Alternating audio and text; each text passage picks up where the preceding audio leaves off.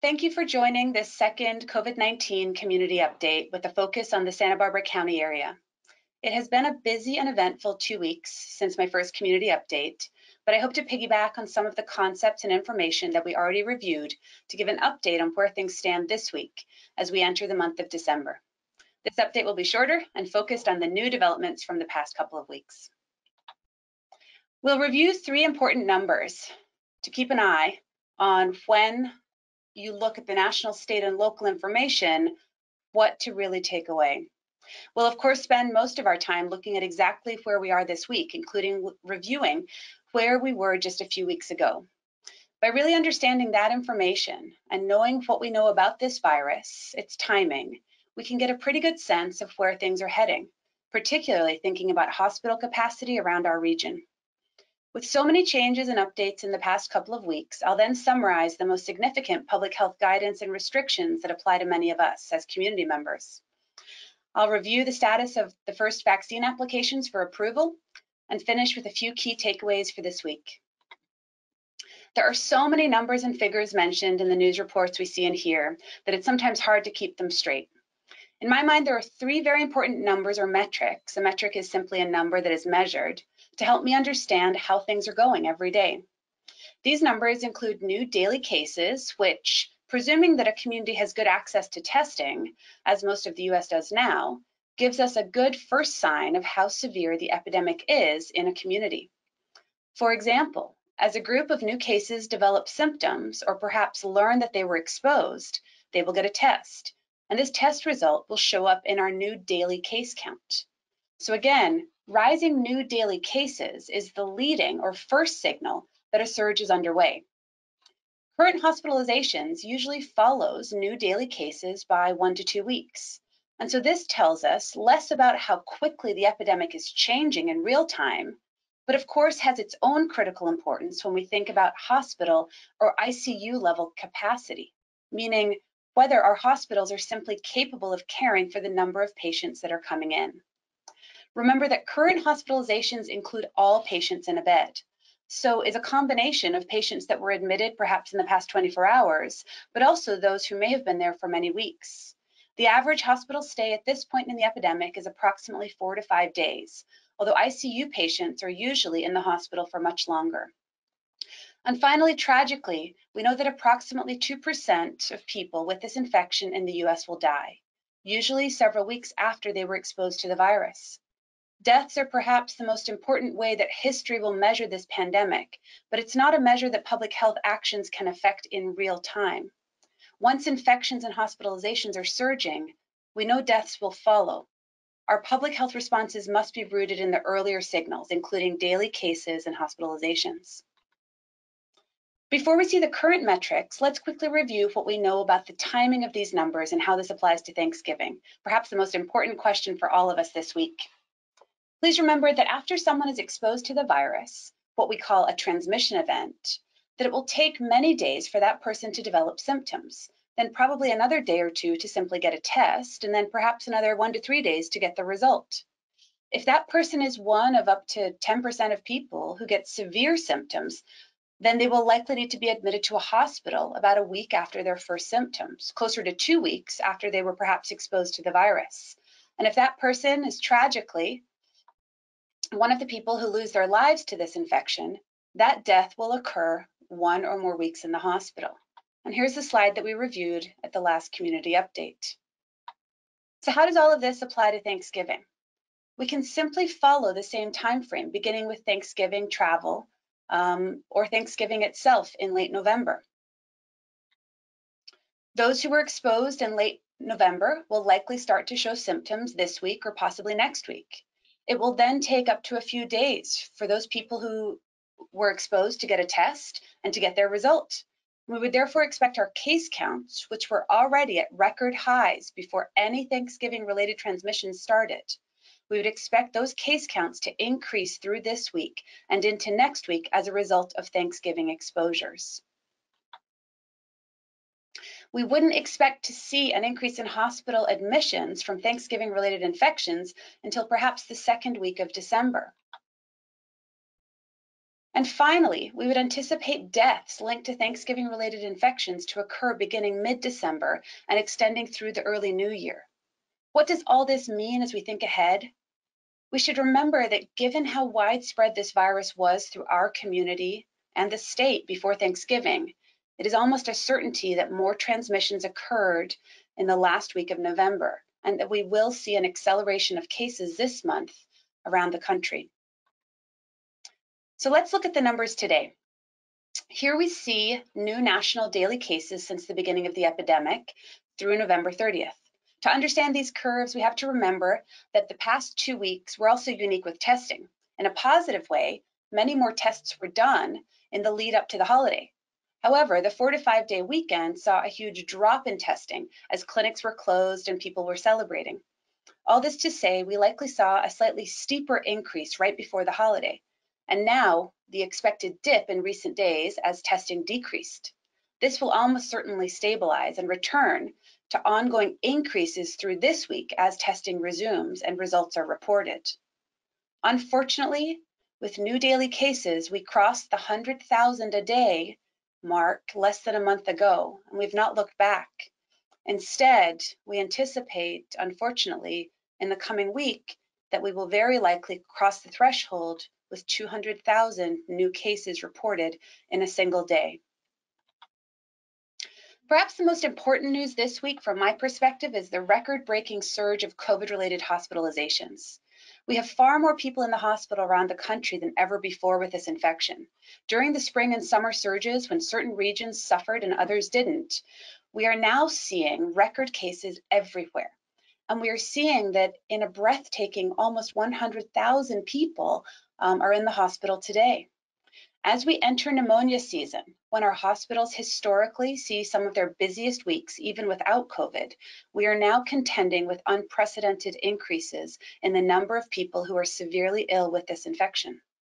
This is straining our hospitals throughout the country, and now, as we all know, here in our region. And don't forget, this is a delayed metric. We've not yet seen the effect of Thanksgiving in our hospitalizations.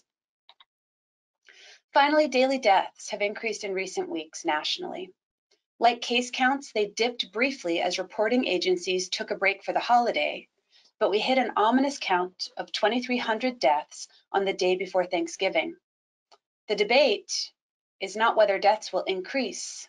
We know they will, but rather the experts this week are discussing when we will hit a new daily record and just how bad it will get. Perhaps 3,000 deaths a day, 4,000, higher? We will see.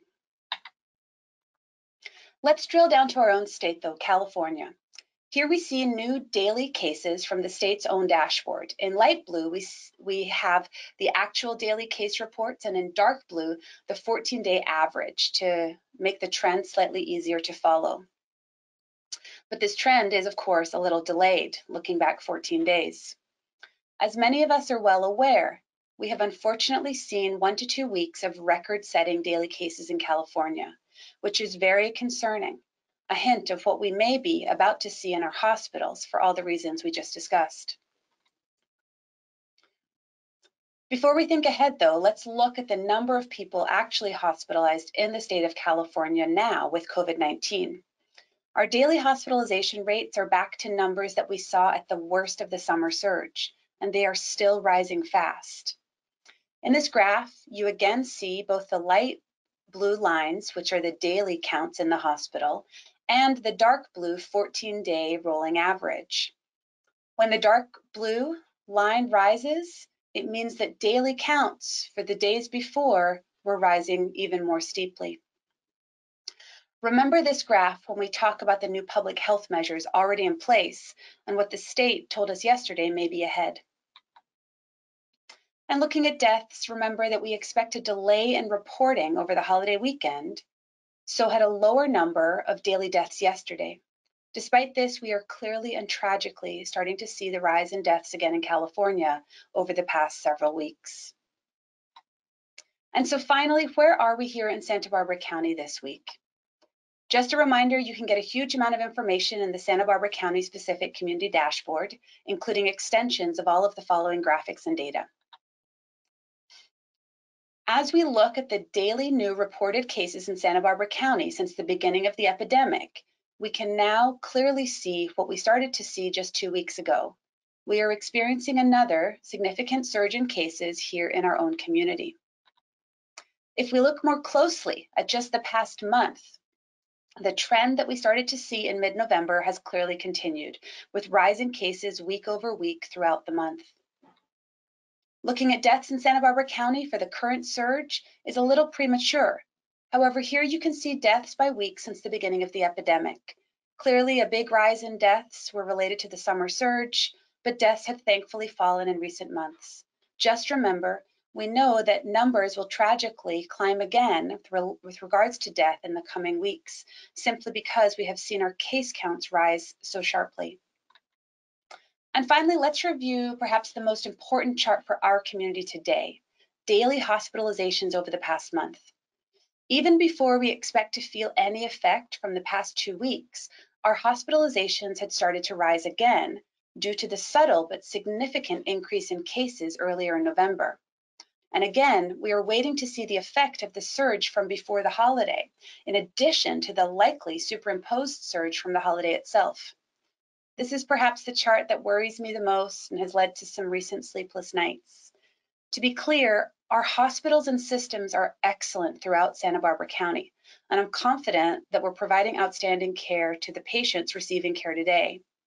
But I worry about how both quickly the numbers have risen, but also the likely large number of patients who will be diagnosed in this coming week and will eventually need to come into the hospital next week or perhaps the week after. To care for these patients, we will need not just beds, but a healthy and strong healthcare workforce. We must do everything we can to assure that we will have both in these weeks ahead. And in as much as we are able, we simply must try to flatten these curves. If we don't, we simply won't be able to keep up. Let's briefly remember the blueprint for a safer economy metrics and tiers. We spent so much of the fall following this closely, starting in purple and aiming for that yellow tier, which of course in Santa Barbara County we are yet to reach. Across the state, as many of you know, there has been significant reversal of the tier system, now with, as of Sunday, over 99% of the state's population residing in a purple tier county. For those of you following Santa Barbara County's metrics closely, our case rate is 11.7 now, with a test positivity rate of 3.7 as reported by the state last weekend. For comparison, the state's averages are also continuing to deteriorate at 30 new cases per day per 100,000 residents, and 6.6% of all tests in the state are now positive. There have been several important new public health guidances and restrictions, and I won't spend time going through them all, but here I have a short list of everything from the state's limited stay-at-home order, which went into effect last week. Los Angeles County new safer-at-home order went into effect this week. And of course, in Santa Barbara County, also health officer orders limiting gatherings and really prohibiting them, both large and small, as well as guidance for schools. And then yesterday, we heard very strong language from the state, including this statement from Governor Newsom. If these trends continue, he said, we're going to have to take much more dramatic, arguably drastic actions. So what trends was he referring to in particular? Many of the curves we've already reviewed played a role, but this next slide was his focus. Here we see the current percent of ICU beds that are occupied in the first column. Based on the current rates of change, the state's public health and infectious disease experts are projecting when we will fill our ICUs. And this is the far right column. To really emphasize the point, they also calculated how far above 100% each region will be by Christmas Eve.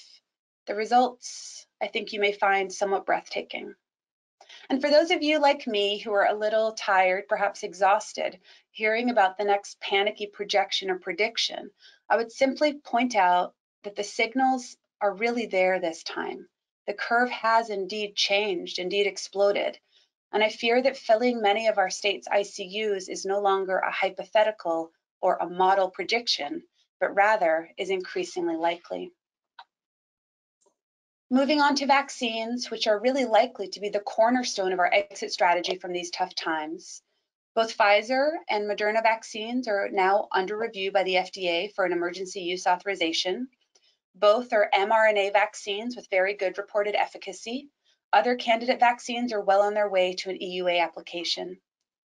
The CDC's committee, ACIP, is meeting this week to solidify recommendations for who gets top priority, and we expect it to include frontline healthcare workers and long-term care residents, including those who live in skilled nursing facilities who have been hit so very hard by deaths related to COVID-19. State and local planning is continuing to be underway for distribution and administration of the vaccine. So let me finish with some final thoughts for this week.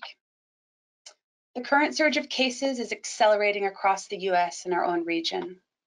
The impact of this surge on our local hospitalizations and deaths has begun, and we expect it to worsen. Case rates in Santa Barbara County are now consistently well above the purple tier threshold and will likely stay there for at least many weeks. We see anticipated strains on hospital beds, staffing, and this is a considerable concern locally in the weeks ahead. We have very encouraging COVID vaccine news with EUAs anticipated, expected soon. Influenza yet to hit California substantially. And so this is a great week to get an influenza vaccine for yourself and your family if you've not already done so. Do whatever you can to stay out of the clinics, stay out of the hospitals in these coming months. And finally, please do your part. Join me, wear your mask, distance yourself from those not in your household, rethink your social circles and interactions, and please, sincerely, stay safe and healthy. Thank you.